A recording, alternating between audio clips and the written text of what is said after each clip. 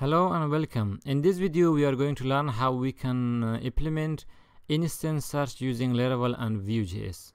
You know, in the previous video we learned how we can search, like you write a keyword here and then you press enter. It is going to search in database. Let's say we write admin and we press enter. It is going to send an HTTP request to the server. Oops, it should be this big, yeah. And it is going to give the new information here. Of course, it is going to search in the email type and the name. But what we are going to do in this video is, without pressing the enter, it should instantly update our data here. Let's see how we can do that one. So following the previous video, we know that we just put an event here and we said if someone press any keyword which is enter, call this function. This function is of course in our app.js here. This function is going to call a custom event searching, and the searching is going to inform all our component that we are going to search for something, and then it was updating our information here. It is a lot reusable, like in your future components you can use this one. For now what we are going to do is I'm going to remove the enter here. I mean, if someone press any keyword, call the function. Let's save it. Coming to our application, reload your page so that we get new information. For now, if I come here, we have only one HTTP request, XHR request, and if I come and write something, let's say we write test, T-E-S-T, oops, it just sent 4 requests to the server. For each character, for each time I type something, it is going to send an HXR request to the server like this. So you know this is not good for performance.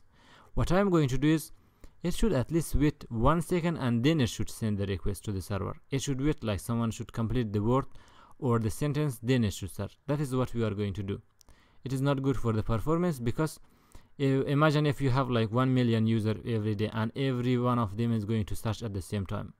If they are going to write any keyword which is like 10 character, it will send 10 XHR request to your server and your server might go down. That is not good for the performance. So what I'm going to do is I'm going to fix this issue in this video. So let's see how you can fix this one. There is a library called Lodash. If you have heard of this one, or if you have used this one, when you install Laravel, it will come by default. If you go to bootstrap.js, at the top here we require Lodash and we assign it to underscore window._. Now anywhere in your application you have underscore dot, all the functions you have in the Lodash, you have access to them. One of those functions is called Debounce. Debounce is a nice function. It is going to call a function, but it will wait for a few seconds. The number you can give, plus it will accept a few optional parameters. So let's see how you can use this one. For now, if I come to my app, we call the function, we fire the event. What if we could wait for 1 second and then fire this one? This is what we are going to do. This is like ES6 version of writing the function in Vuejs. What you can do is you can write a keyword here and then you can say we are going to call a function.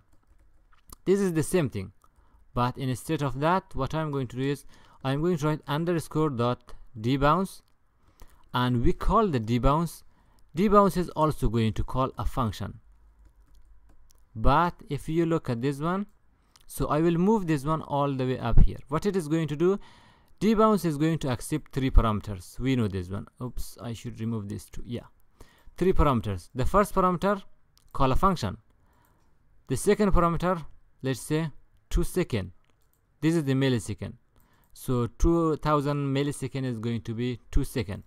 What this is going to do, it is going to say if someone call me, I will wait for 2 seconds and then I will call the function or this function, and it is going to fire an event, and then we can send HTTP request when we heard about the event. So I will save all my file for now. Let's come to our application here. We hard reload it. Make sure you press Ctrl+Shift+R to hard reload and get all new JavaScript files. For now, if I start typing something, let's say we write test, 2 seconds. Yes, it sent the request in 2 seconds. It just wait 2 seconds and then it just went like that. And if I remove it, it wait for 2 seconds and it is going to send the request again. But we got an error, 500 error, because query is empty. That is going to give us an error. I will fix it in just a moment. For now, you have understood how this is going to work, right? So this is good that you know how it is going to work. If you have any question, of course you can ask below the video, but this is that much simple using Debounce. And here is how you do that one. How about solving the error? If the query is empty, it is not doing anything. So of course you can do it by yourself, but I will do it quickly. If I go to user here, we know that this is a condition that see if you have query, and if you have it, then go and take the information from database. What you can do is you can write an else condition. If you do not have any query, simply return 5 user from database. Come here. Oh, don't return it, just store it in the user variable.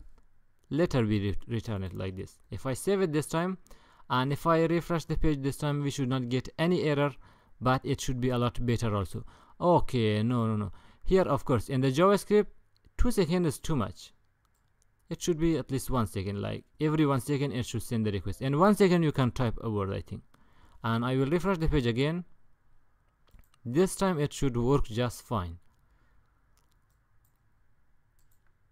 So let's start typing, and it should send the request in every second. Every second is too much, I think. And I will just start writing like teacher. Yeah, I could write the teacher in 1 second. Now it is going to search for the teacher. If I remove this one in 1 second, it is going to get all the information from the user with empty query. And if I write test, it just gave me the test. And if I write, let's say add me, no add me, no, we don't have any add me. That's why it just query nothing from database. This is how you can use instant search in your application. So I hope it has been informative for you. If you have any question, feel free to ask below the video. Make sure you Google it first. If you could not solve it, you can ask me. That is because if you learn how to use Google, then you can solve a lot of your problem when I am not present. So I hope it has been something good, and we will continue on how to print the page in the next video. How you can print your invoice in PDF and PNG, whatever, I don't know. And that's what we are going to do in the next video.